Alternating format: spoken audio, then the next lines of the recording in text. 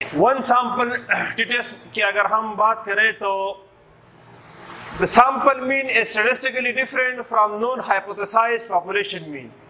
अब सारी पॉपुलेशन की मीन अगर आपके पास नहीं है मालूम तो आप हाइपोथेसाइज करते हैं कि पॉपुलेशन की मीन ये होगी. फॉर एग्जांपल अगर आप ये हाइपोथेसाइज करें कि पाकिस्तान में मेन की एवरेज एज भी लेवल 14 होगी तो ये आपकी पॉपुलेशन की हाइपोथेसाइज्ड आपकी मीन है. अब आप एक सैंपल लेंगे, उस सैंपल पे आप डेटा कलेक्ट करेंगे और उसकी पीर मीन मालूम करेंगे and then you test your sample. अगर आप उस सैंपल पे फिर तो अपनी हाइपोथेसिस को टेस्ट करते हैं तो आप अपने सैंपल की मीन को कंपेयर करते हैं कि इज देयर स्टैटिस्टिकली डिफरेंट, क्या आपके सैंपल मीन स्टैटिस्टिकली डिफरेंट है अपने पॉपुलेशन की मीन से या नहीं, या सेम है. तो आप जो भी सैंपल लेते हैं आप उसमें अपने लिए रिसर्च हाइपोथेसिस बनाते हैं कि population H B level of Pakistani mean is not 14, या कम है, ज्यादा है, या नॉट इक्वल है.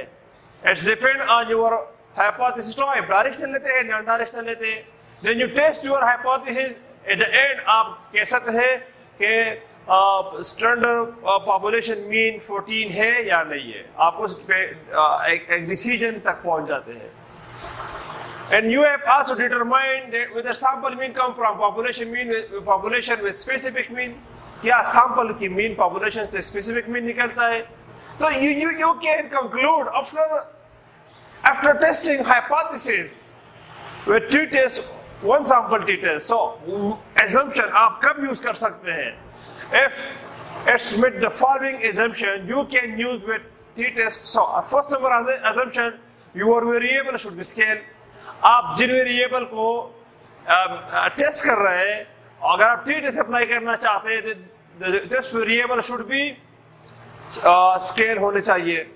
सेकंड नंबर पर test variable should be normally distributed. जिस तरह हमने पहले ही बात की है कि टी टेस्ट आपके पास पैरामीट्रिक टेस्ट है, तो आप पैरामीट्रिक टेस्ट की जब भी बात करते हैं तो आपके पास टेस्ट वेरिएबल नॉर्मली डिस्ट्रीब्यूटेड होने चाहिए. And there should be no significant outlier. Outlier अगर एक दो है तो इट्स मीन कि आपकी इतना आपकी डिस्ट्रीब्यूशन को इफेक्ट नहीं करता है. लेकिन if there is significant outlier तो फिर भी आप पैरामीट्रिक टेस्ट यूज नहीं कर सकते हैं. The data is independent. The data जो आपके पास है वो एक दूसरे के साथ कोरिलेटेड नहीं होना चाहिए, इसके एक दूसरे के पर असर नहीं होना चाहिए. और आपके पास रेंडमली आपने लिया होगा. There should be no bias. There should be no double entry. तो अगर ये assumption फुलफिल कर रहे हैं तो देन आप वन सैंपल टी टेस्ट को आप यूज कर सकते हैं. So thanks to focus if the value of t test is positive. So test अगर ये पॉजिटिव आती है तो आप क्या कह सकते हैं कि टेस्ट वेरिएबल सैंपल मीन, आप कह सकते हैं कि sample mean is greater than standard population mean. अगर आपके पास टी टेस्ट की वैल्यू नेगेटिव में आती है तो आप कह सकते हैं कि sample mean is lower than population standard mean. Negative mean की जो आपने एक वैल्यू सेट की है, अगर इससे कम आती है इट्स मीन नेगेटिव है. अगर इससे ऊपर आती है तो आप कह सकते हैं कि पॉजिटिव है. अगर पॉजिटिव है तो आप कह सकते हैं कि सैंपल की मीन पॉपुलेशन की मीन से क्या है, ज्यादा है. If it is negative, the T test value is negative, then you can say the sample mean is lower than population mean. अच्छा, आप इसके लिए हाइपोथेसिस कैसे बनाते हैं? तो एक आपके पास नल हाइपोथेसिस होती है और एक आपके पास रिसर्च या अल्टरनेट हाइपोथेसिस होती है. तो नल हाइपोथेसिस आप इस तरह लिखेंगे कि there is no mean difference between population mean and sample mean. और आप जो हाइपोथेसिस आपने बनाते हैं अपने सैंपल के लिए, रिसर्च के लिए, तो आप कहते हैं कि there is significant difference between population mean and sample mean. सो अगर आपकी वैल्यूज नॉट सिग्निफिकेंट है या रिजेक्शन रीजन में या क्रिटिकल रीजन में फॉल नहीं कर रही है तो आप नल हाइपोथेसिस को क्या करते हैं, एक्सेप्ट करते हैं. अगर आपकी वैल्यू सिग्निफिकेंट है या फॉल करती है क्रिटिकल रीजन में या आपके पास उस रीजन में फॉल करती है रिजेक्शन रीजन में, क्रिटिकल रीजन में या रिजेक्शन रीजन में, तो आप फिर कह सकते हैं कि आपके पास आप इस टेस्ट को, आप इस अल्टरनेट हाइपोथेसिस को एक्सेप्ट करते हैं और आप फिर नल हाइपोथेसिस को क्या करते हैं, रिजेक्ट करते हैं. So let's do with example on one sample T test.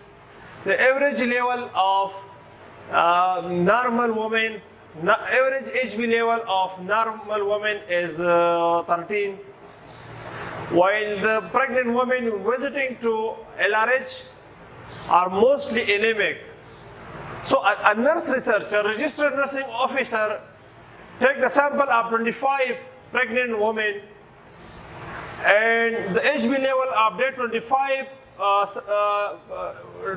pregnant women was, mean was 11.8, while the standard deviation is 2.6. So now you have to test the hypothesis whether the HB level of pregnant woman is less than 13 or it's equal to 13. So your very first step is hypothesis. तो आपकी research hypothesis कह रहा है कि आपकी HB level 13 से क्या है, कम है. H0 HA क्या है कि मीन 13 से कम है, और आपकी अल्टरनेट हाइपोथेसिस होगी कि म्यू इज इक्वल टू 13. तो कौन सा हाइपोथेसिस आपके पास है, लेस देन 13 है. डायरेक्शनल हाइपोथेसिस है आपके पास, डायरेक्शनल. लेसर साइड पे आपके पास डायरेक्शनल हाइपोथेसिस है, डायरेक्शनल हाइपोथेसिस है. कौन सा साइड पे, लेसर साइड पे, ये इस साइड पे है आपके पास. स्टेप 2 आपके पास है. स्टेप 2 अल्फा आपके पास मेंशन नहीं है, तो आप 95% कॉन्फिडेंस इंटरवल लेंगे, तो आपके पास अल्फा कितना होगा, 0.05. स्टेप 3 आपके पास है कि आप टेस्ट स्टैटिस्टिक करें, तो कौन सा टेस्ट लेंगे आप, n is equal to 25, sigma unknown है आपके पास, स्टैंडर्ड डिविएशन पॉपुलेशन वाली सैंपल की स्टैंडर्ड डिविएशन नोन है. So the condition met with T test because the sample size is less than 30 and the population standard deviation is unknown, so we will use T test. अब T test का formula क्या है,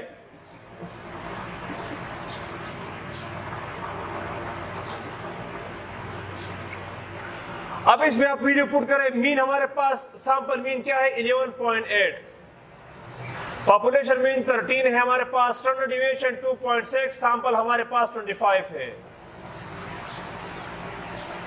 तो इसकी अगर आप calculation कर ले -1.2, अगर आप इसकी कैलकुलेशन कर ले 2.65 आएगा आपके पास, तो इससे आपके पास आ सकता है -1.2, 0.52, और आप इसकी कैलकुलेशन कर ले तो -2.32 आपके पास आएगा.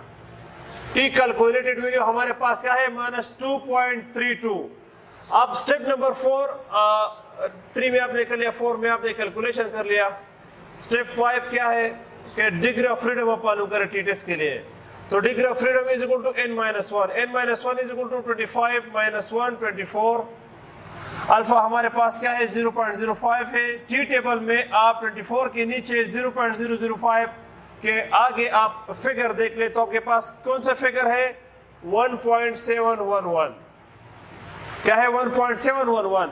तो आपके पास यहां पर कौन सा फिगर है, 1.711 है आपके पास.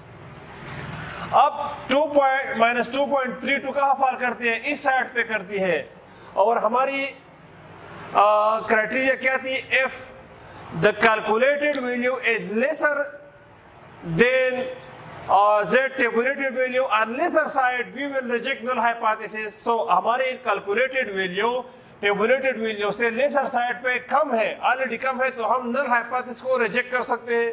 हमारे पास स्टेप 6 क्या है कि we reject null hypothesis because t calculated value is lesser than t tabulated value on laser side, इस साइड पे लेस होना चाहिए और इस साइड पे ज्यादा होना चाहिए।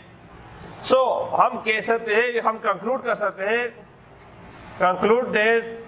concluding that the mean HB level of pregnant women is less than 13 नहीं है। mean average